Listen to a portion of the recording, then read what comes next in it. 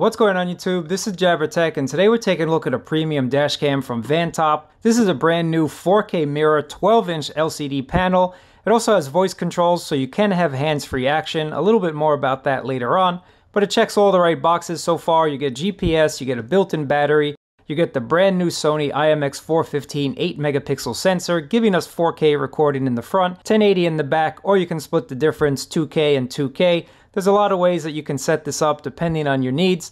Max supported card size of 128, so right away this is providing a lot of premium features that other dash cams just can't match right now. But let's just go ahead and check out the VanTop dash cam together. If you're interested in picking it up, check my link down below, but let's get into it and see what it's all about.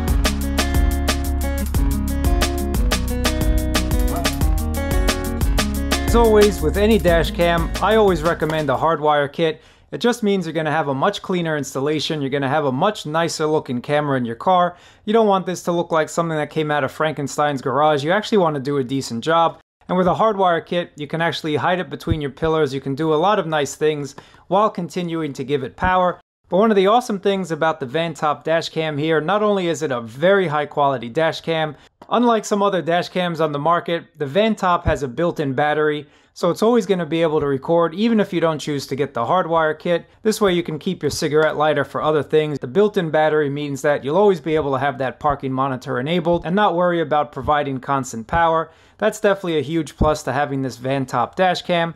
Taking a look at the top of the camera, this is where everything lies. So you have your mini USB. This is where you'll plug in your rear camera.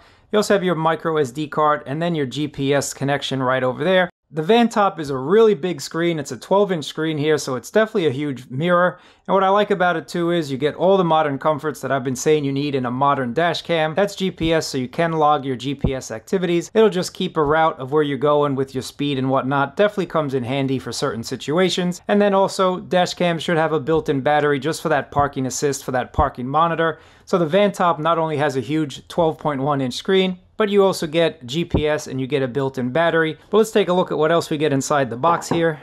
This is everything you get in the box, and I just wanted to show you this massive cable. Finally, dash cam companies are giving us a longer amount of cable. This rear camera cable is 23 feet, so that's definitely enough for most people. If you got a big truck, if you got that Raptor, you can go and buy some extra cable if you need to. But 23 feet for most people is enough to route this throughout your car if you want to. So I'm just going to put this aside for right now. So you do get this cigarette lighter adapter. Now the GPS module, they claim you have to stick it on your window. That's fake news, guys. I actually put this inside my pillar very, very carefully, and I still get a signal. I still get a strong signal, so you don't have to put this on your windshield, just cluttering that up. Again, it's all about a clean install. It's all about keeping everything looking nice. You also get a tool to make that installation a little bit easier. And then you also get some sticker tapes for that rear camera there, but this is the main attraction. This is a 12-inch mirror. I'm gonna take this off in a second, but I just wanna show you, it just goes over your existing OEM mirror in your car. Before we jump in the car, I just wanna show you the settings, and I wanna show you a couple things about the VanTop dash cam. This is a hands-free dash cam, so you can use your voice. Turn on the screen. Okay. Show both camera. Okay. Show rear camera. Show front camera. Okay. So it is pretty cool to use your voice, I'm not gonna lie, but a couple notes though about the voice control.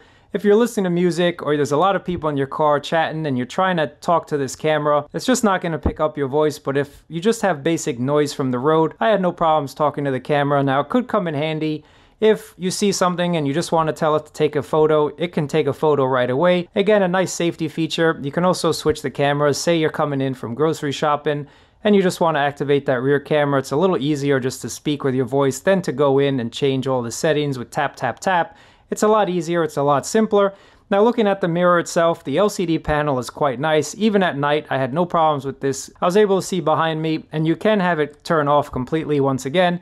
And it is a nice quality mirror again, so you can either have a video feed as you're driving or turn it off completely.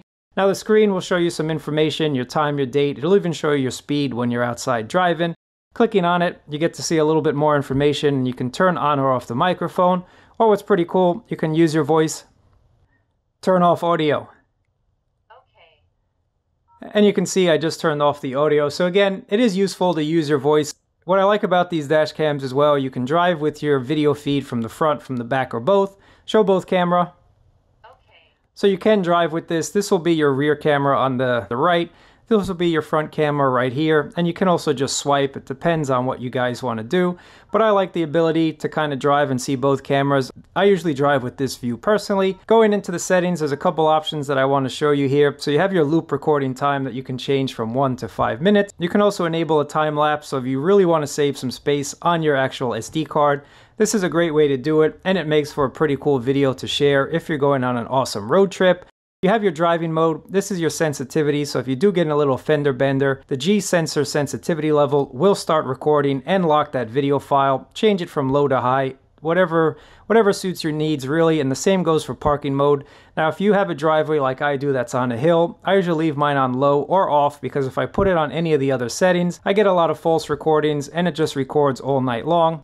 You can also input your license number, and this will embed it into every video file. Here's your sleep mode, so when you turn on the car, this does turn on and start recording automatically, and you can have the screen turn off after 1 or 3 minutes, or you can just press the button right on the bottom. Other than that, here are all your voice controls that you can talk to the camera and have it do certain functions. It is a cool feature to have on a dash cam. I quite like it. It does come in handy in certain situations. And basically, that's all the settings that you guys need to know. Now let's go ahead, jump in the car, check out the video quality. Let me know what you think about it down in the comments below. But I think it's a good camera. I think they did a really nice job again.